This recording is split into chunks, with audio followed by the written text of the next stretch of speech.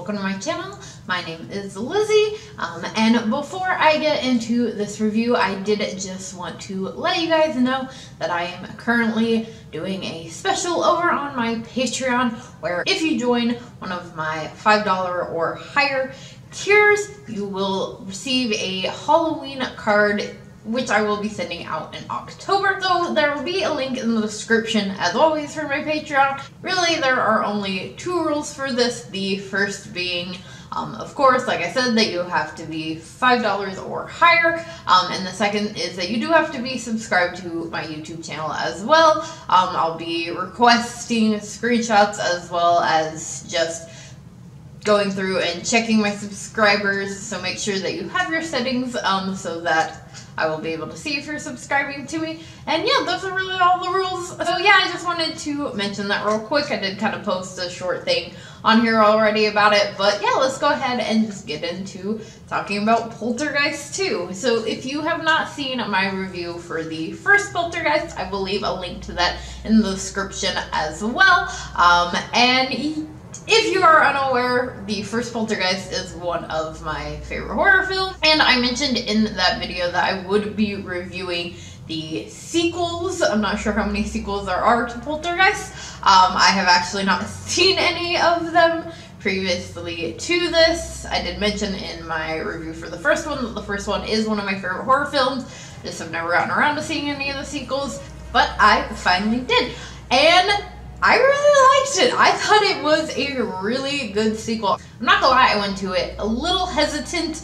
I was just a little bit worried. As we all know, sometimes sequels aren't always that great. And especially with kind of a film like this, I mean, the first one does have its very cheesy moments, and of course this one did as well. Obviously this is like an 80s film, and so the effects aren't great, which is something that I talked about in the first one. But I definitely thought that some scenes held up for sure, especially the bathroom scene where the son's braces start taking over him. I definitely thought that was a pretty intense scene. I don't know, bathroom scenes are just always intense for me, and I really liked that. I liked the fact that Carol Ann now has kind of these powers, and you meet her grandmother, who is also not psychic, but can see the dead or communicate with the dead. And I really enjoyed the fact that it was still focused on the same family from the first one, and what happens to them after the events of the first one. I felt at first that it was a little bit odd that at first I wasn't sure how I felt about the fact that it was, it went from the spirits being part of the house in the first one to them basically following Carol Ann, but they ended up making it all work together really well, and I ended up actually really enjoying that. I thought it would take away from the events of the first one, but it didn't, and I felt that they did a really good job with that.